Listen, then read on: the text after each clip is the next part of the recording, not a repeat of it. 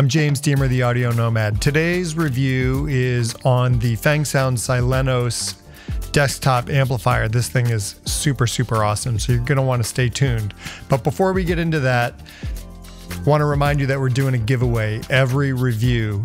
Like, subscribe, comment, look for your name pinned to the top of next week's review to see if you've won, and hopefully you have.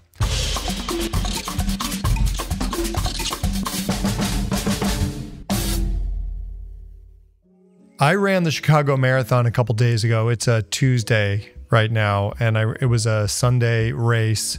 I basically sometimes run marathons or trail races or runs while recording audio, and I decided to use the Kiwi Ears Orchestra Lite for this last Chicago Marathon. Why? Because they are phenomenal. They're accurate, they're detailed, they're super comfortable, and for the 4 hours or so that I was wearing these, recording audio and listening to all the people around me, they performed flawlessly. So we're gonna give away, not the set that I wore because they're gross, but we'll give away a new set of Kiwi Ears Orchestra Lite. But let's get into the video.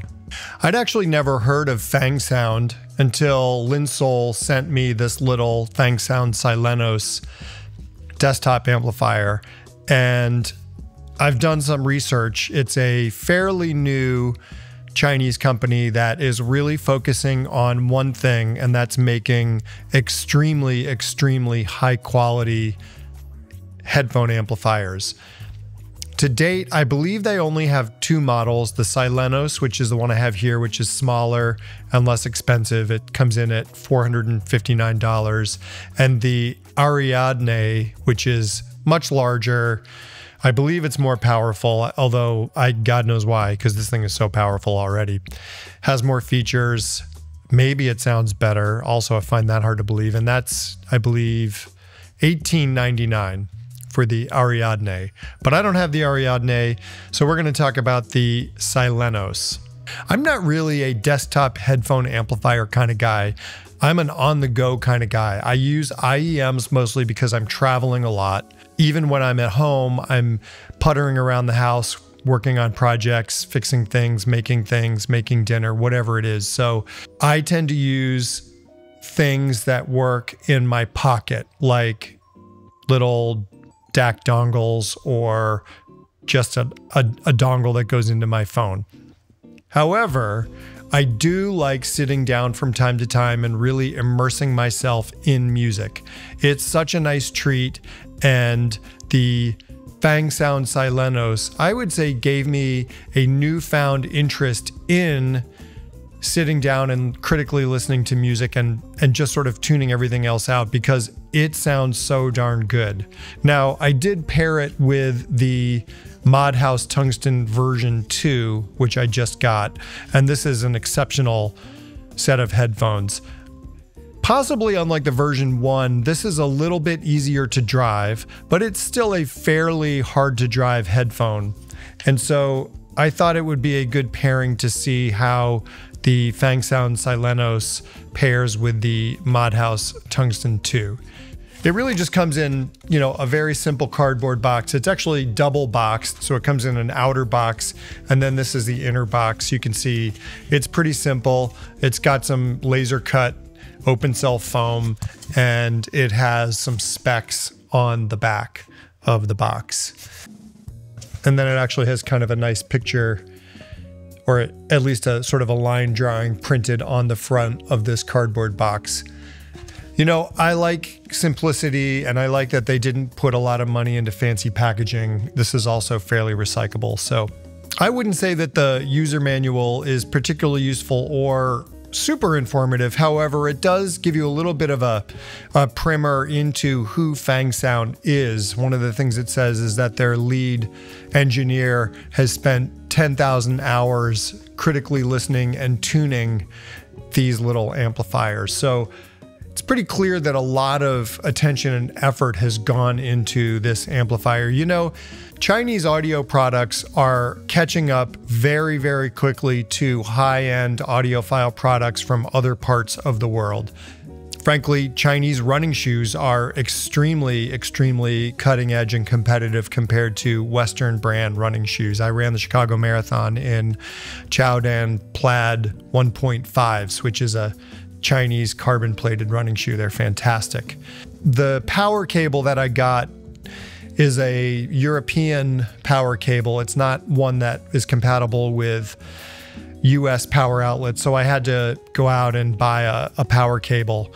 I'm guessing by the time you purchase one on Linsoul, if you're in the United States, it will come with a proper power cable. I did check with the folks at Linsoul and they said yes, it would. So hopefully that's the case. Another thing that I'm not completely crazy about is the USB-C input. It just feels a little bit wiggly and flimsy. Well, it's worked totally fine to date, and I've used it now for a few weeks. It's probably just my imagination, but I feel like I want something a little more substantial. Another little nitpick I have is with the set screw on the master volume control.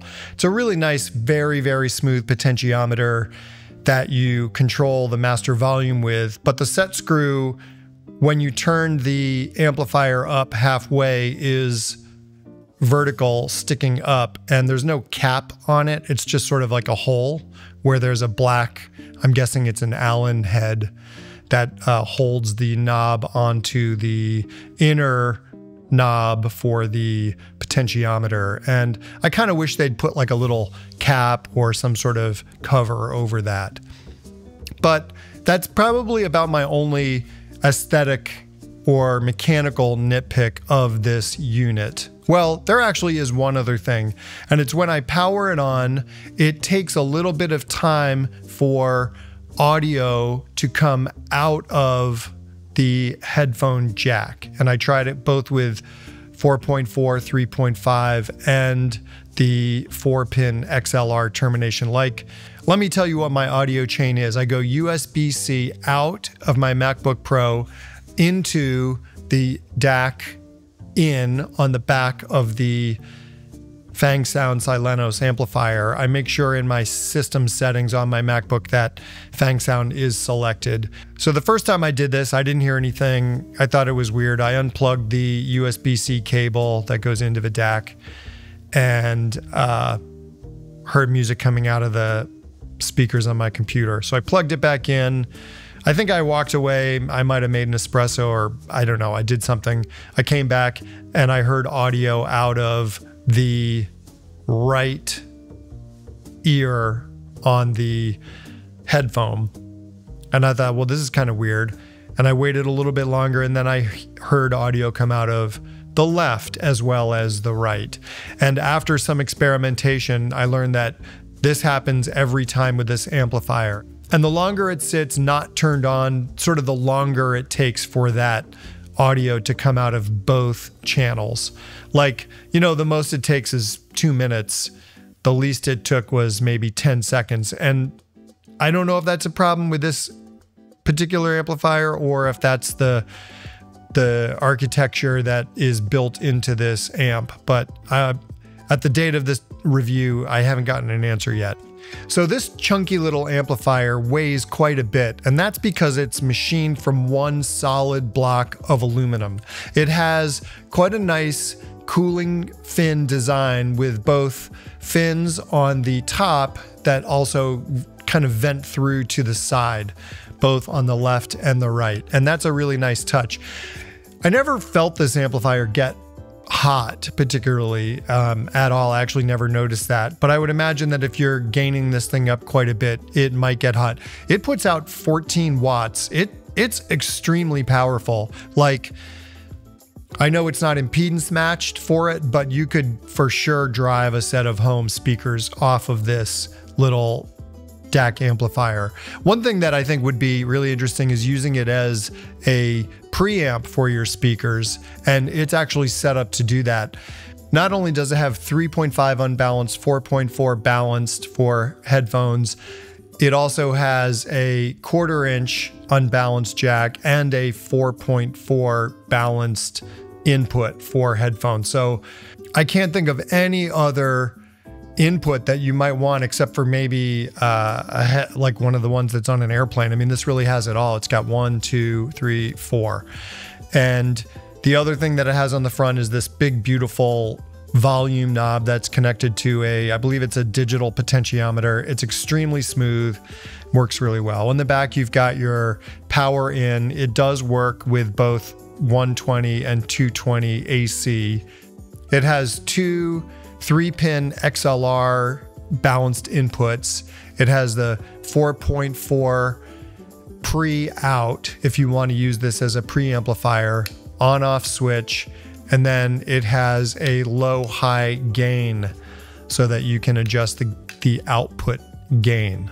In terms of gain, what I found is that coming out of the MacBook Pro into the FangSound Silenos with the USB-C, so digital out, digital in, and plugging the Modhaus Tungsten V2 into the 4.4 balance jack. On high gain, like I might have turned the volume knob up 20% to get to extremely loud listening levels. I actually found that I used it in low gain mode and would get the volume knob at about halfway so that that dot or the set screw was kind of vertical, and I would play with it from there depending on the music that I was listening to and the volume that I wanted to achieve. So it really is extremely powerful and extremely capable.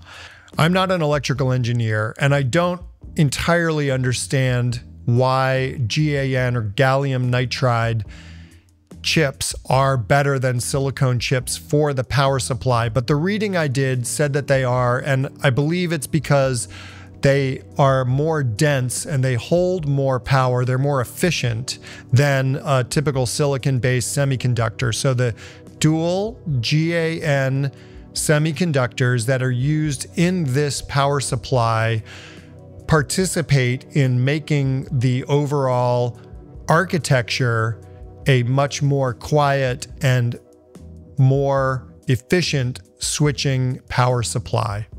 That's part of the reason that I think you can have such a small unit with so much power. I mean, this thing really does pack a wallop. So to recap, here's what you get for your $459 hard-earned dollars in the FangSound Silenos. You're getting many, many hours, frankly, many years of a passionate engineer's research and development and testing into just 1 or 2 products. Currently, FangSound, I believe, only makes 2 products. I can't really think of anything else to say about the FangSound Silenos, except for maybe, you know, I'll have it at a few of the Can Jams coming up. Dallas, Capital Audio Fest. I'm going to Toronto Audio Fest this weekend. So if you happen to be in Toronto or Dallas or the DC area or New York City for next year's Can Jam, try out the FangSound Silenos. We'll have the Modhaus Tungsten there as well. Put any questions in the comments. I'll do my best to answer them. And I hope you get a chance to try this little amp out. What amp do you use on your desk? And what did you pay for it? And what characteristics do you like about it or don't you like? I'd love to know. I'm James Demer, the Audio Nomad. Thanks for watching, and we'll see you later. This video is brought to you by Linsoul.com. Linsoul sells IEMs, headphones, amplifiers, digital to analog converters, cables, really just about anything you could want for personal hi-fi or even home hi-fi. Their prices are great, the quality is exceptional, and their customer service is really second to none. Check them out in the link below.